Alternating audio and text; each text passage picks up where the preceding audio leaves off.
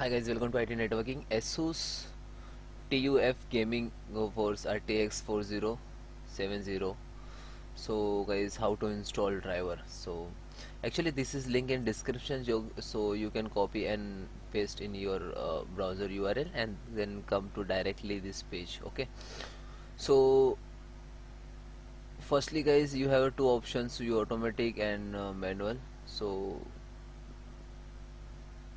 I suggest to you manual use because you suggest to order OS. Okay, which one you have a Windows 11 10, suppose 11, click to, and there are the expand all, and if you want to one by one BIOS update tool and VG update tool, so you can one by one download and update. Okay, this is your display driver, VGA driver, this is your software, and you release so small software to you control your um, drivers. Okay, so on Media Studio, this is also VGA container. Okay, this is not used for.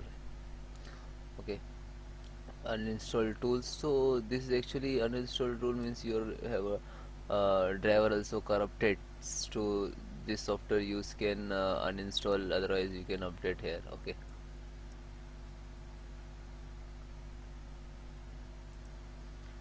okay, otherwise you expanded to all. BIOS firmware also you can update, you have a, if you want to BIOS and firmware update to run in. Okay, and this is documentations, how to pin and how to plug in.